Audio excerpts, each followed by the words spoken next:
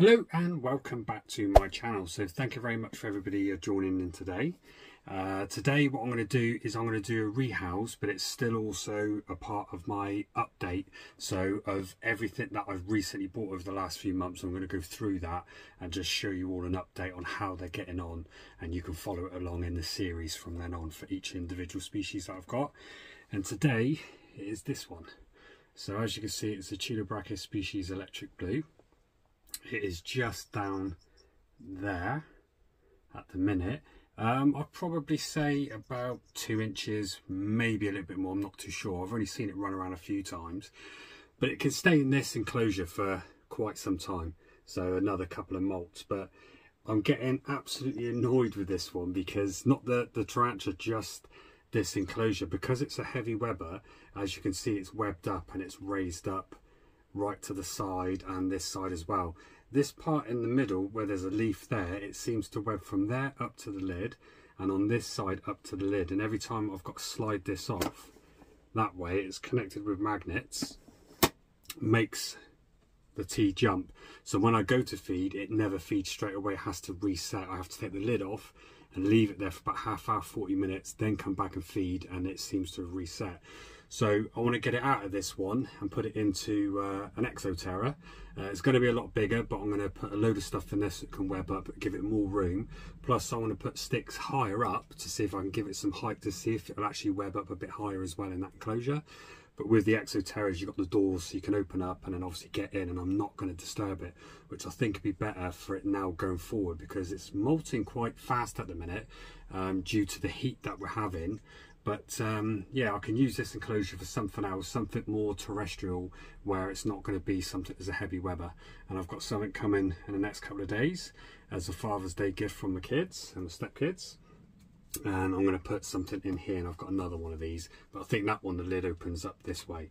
But I do like these, they are nice and clear, but just for a heavy webber like this, that you can see how it's webbing up the top, I just keep destroying the web. So without further ado, I'm going to get in, I'm going to catch this one. Probably won't film myself catching it because I just want to make sure I get it so it doesn't dart off, and then I'll obviously show you when I rehouse it. Okay, so that's the finished article.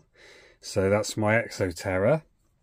Loads of substrate, dry at the bottom, and then moist on the top so it can pick where it wants to go, but it'll eventually all dry out because it's a Chilobrachys, doesn't need it that moist. Got a water dish in there as well, loads of leaf litter, little tiny beasties and that running around inside there, but loads of branches and twigs, as you can see, going across. So there's absolutely tons of anchor points, and this is sturdy, so it's not going to collapse. Got little ones in there as well. But I've also done a cork bark over and a half, and then done a chamber going at the back, just to see if it'll run in there to feel safe at first. Because what I would love it to do is cocoon all of this out in a channel, because if you've seen one of my previous videos with my Chilobrachys darlingi, I did a similar thing and wanted it to do that. It took about 3 to 4 weeks, but it actually did it. So I'm going to do that in a future update, and I'll show you that one in a big 30 by 30 Exoterra. So I think this one will be plenty of rooms to hide. It'll probably do like webbing over here, webbing over there. But at first, what it would do is either hide in there and then do a little bit of webbing around here for a couple of weeks and just stay around there. Then it may do a bit of webbing over here. Then you'll find it'll do a bit of webbing over there, and eventually over time it'll start linking them all together and it'll have channels everywhere. So that's what I want, is the idea of it building up web everywhere, and it's just got massive tunnels connecting for when it grows. So I think that looks rather good. So now let's try the tricky bit and get it in. Okay, so there is the Chilobrachys, and I managed to get it out. Absolutely darted everywhere. And I know when you see it here, let me just take this lid off, see if I can keep it there for a second. Nice. There you go, you can see the blues already. Turned around, went into threat pose with me. It's about, I would say it's 2 inches like that, even though it doesn't look it, but when it spreads its legs, that was even bigger. But this enclosure is quite large for it, but I've done it with a previous one. If I show you, Chilobrachys darlingi, and it is now started to do the cocoon, and it is in there living absolutely fine, exactly where I wanted it. So I'm hoping that this one will do the same there, and this one's more prolific webber, so it shouldn't take long for this one to start webbing. This one should web up straight away. See if I can get this one to come out. It's probably just going to dart off.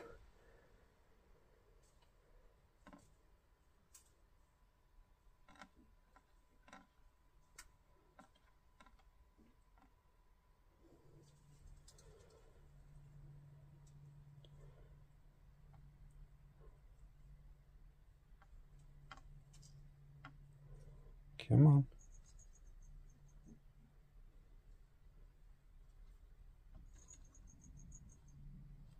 Oh, look at the blues. No idea if this is a male or female. Legs are quite slim, but I've learned with the Chilobrachys it means nothing having the skinny longer legs, because I had a female that was the same and I kept thinking it was a male, and then got to a certain size and just started to get chunky. But these don't get as big.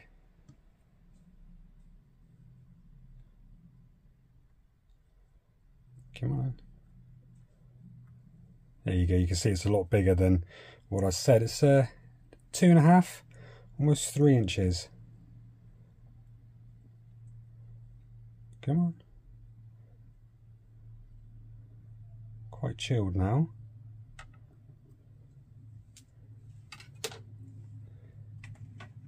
Just remove this. Whoop.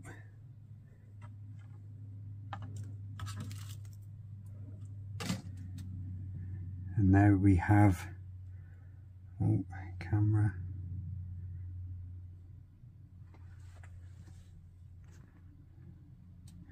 There we have it. You can't really see, but I reckon it'll either do a web up there to start. It'll probably explore once I turn the light off, and then hopefully it'll go down and start doing the chamber from down here and starting to web up on top of all of these, which would be absolutely amazing. So what I'll do, I've got it in, I'm going to let it chill, give it a couple of days, and then I'll come back and show you if it's done anything at all. Okay, so this is what it's done so far. So you can see it's started to web up at the back, all over the back there, and it's actually, if I can see it, it's dug a tunnel underneath that log at the back, and it's done webbing all over the front, all down there, and then it's done webbing all down here, and you can see it's dug another channel right round the back, so it's building a massive chamber, and it is now literally there at the second. You can see the blue legs on it at the moment, so it's in that corner. So I think that's pretty good. So I knew it would do it literally everywhere in the enclosure, but just take its time. So it is doing exactly what I've wanted, so that's very, very good. So imagine what this is going to look like in a few months time. This is going to look absolutely awesome. So thanks very much for watching, and I'll see you on the next video.